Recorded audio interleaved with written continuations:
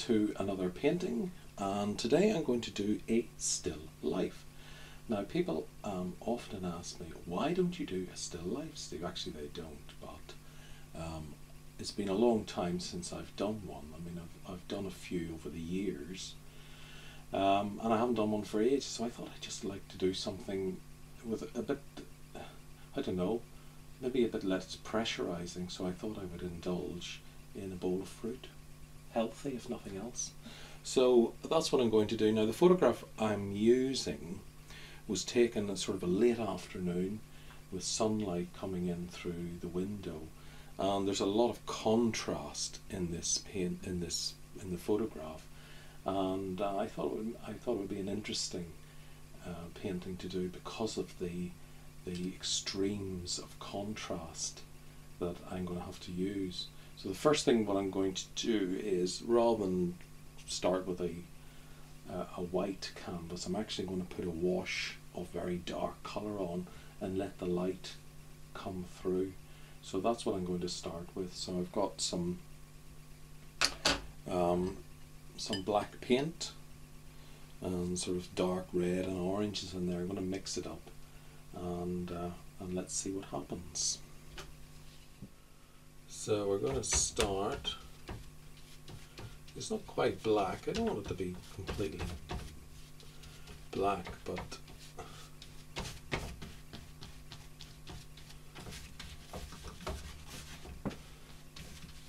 I want the darkness of the photograph to really come through on this.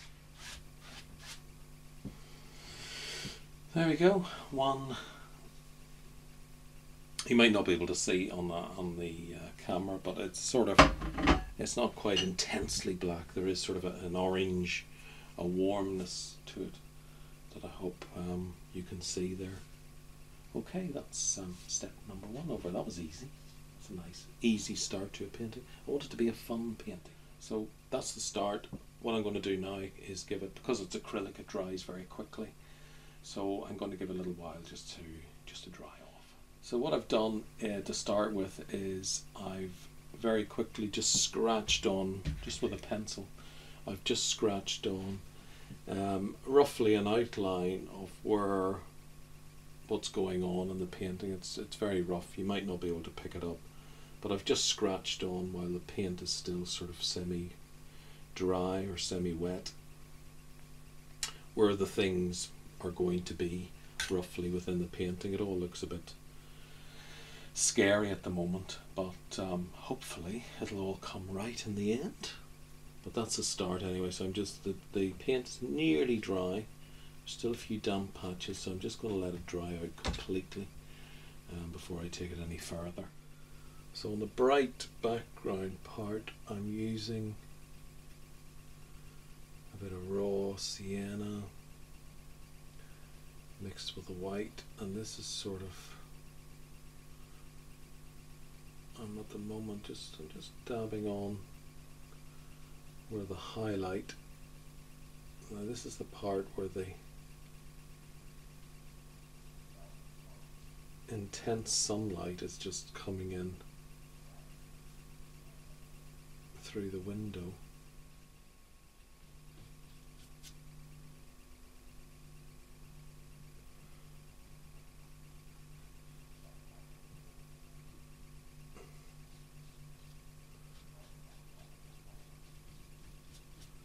So we're already losing some of that intense black that we had to start with. So I'm going to just start with the very background fruit.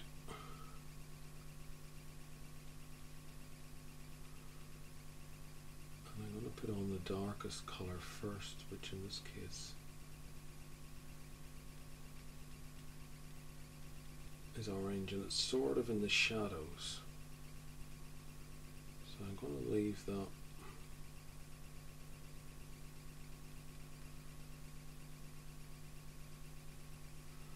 At least part of it is, because it's being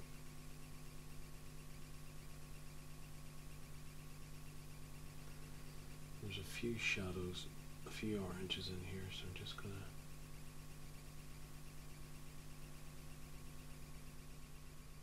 dab them in.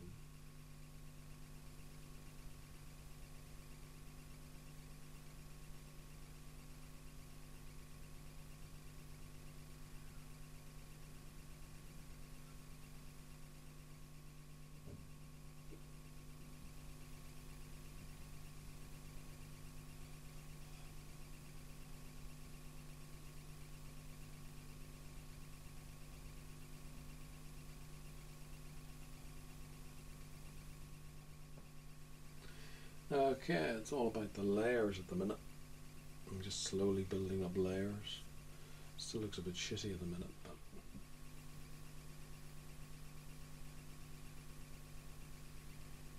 okay. I think I'll do a bit of work around it now, and just build up. It's giving me a rough idea of where everything's going to be. It looks very rudimentary. It's that messy stage of the painting that I hate so much, that I always talk about the messy point in the painting, where it just looks like a complete oof. So I'm going to just let paint dry for a little bit, and I might do a bit of surrounding now because it looks very dark at the moment. So I'm just going to, if I add a few more bits and bobs around the outside of it, I might sort of make the painting lift a little bit.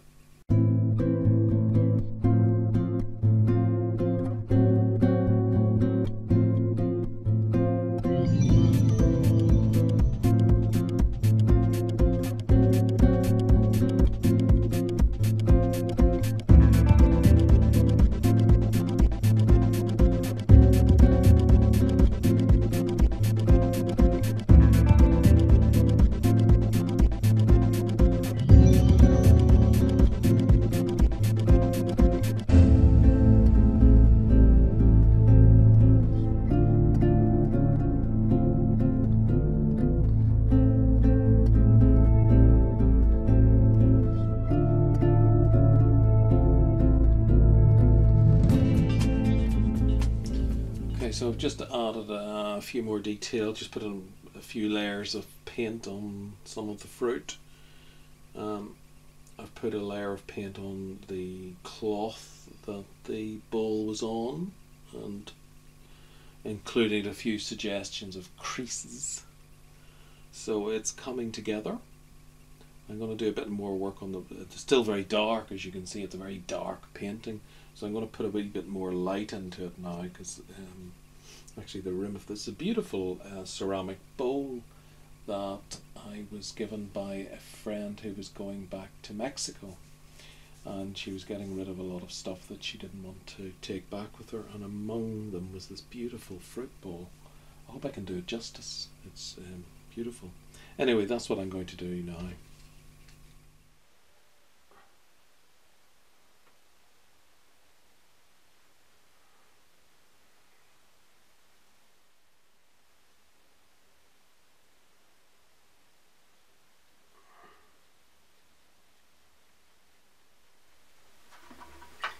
And the other thing I like about this is that the tablecloth that's on there has got some very interesting little motifs on it, which I really love.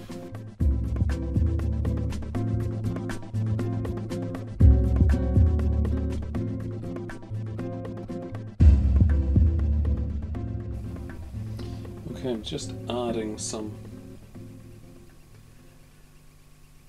detail to the design of the bowl. God, I'm going to need a steady hand for this, so I'm just going to hold my hand.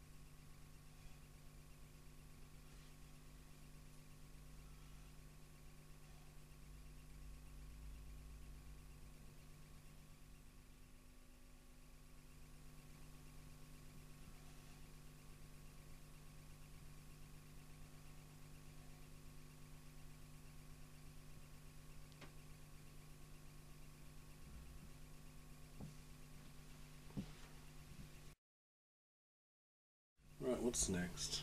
I need to make that more orangey.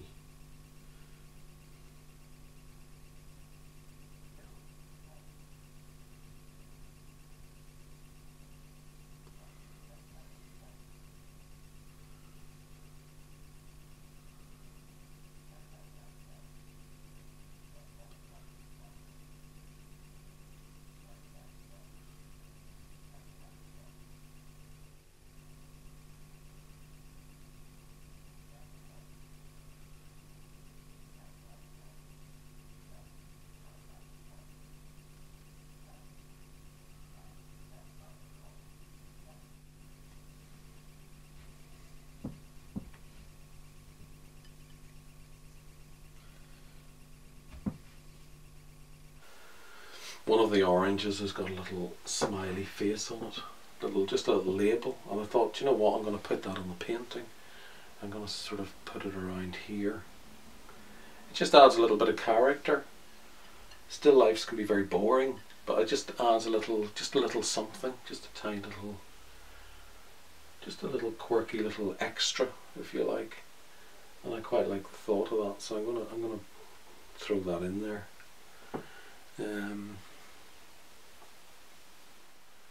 So of course, as an amateur artist, you think, okay, you brighten a colour, just add white, but of course that doesn't work. It actually makes it, it can actually make it look worse.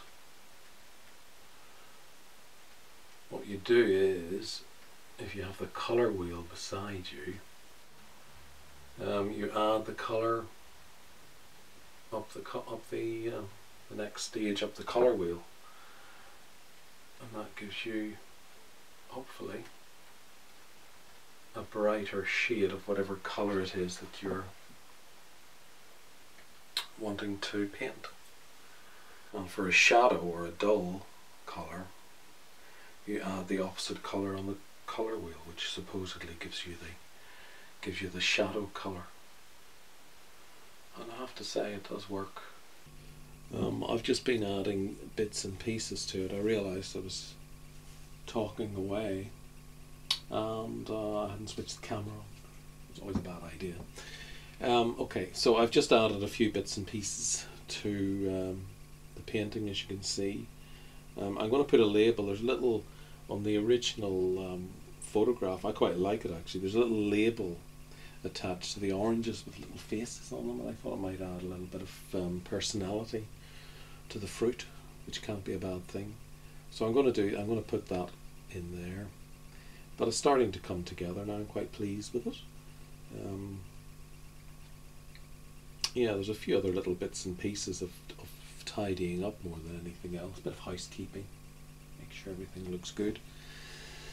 And then we'll call it a day. I mean, it's only meant as a fun painting. I didn't want to sort of dwell on it or turn it into a big, epic, you know, hugely important painting or anything. It's just more for fun than anything else. So I think I'm just going to, yeah, I'm just going to add little bits and bobs now. I think we're in the final throes of the painting. Just a few details here and there, and hopefully it'll look good, I hope. Right, I need a little, I'm going to need a steady hand for this. There we go. Right, well, I think that's it finished. I think I've taken it as far as I'm going to take it. It was only meant as a fun little thing to do anyway. It wasn't meant to be, you know, a very serious painting in that sense. I just wanted to play around with colours and light and contrast and all that sort of stuff, and shadows and highlights and all that malarkey. So I think I'm pleased with the results. So I'll call it a wrap. So thanks for watching, and join me again soon.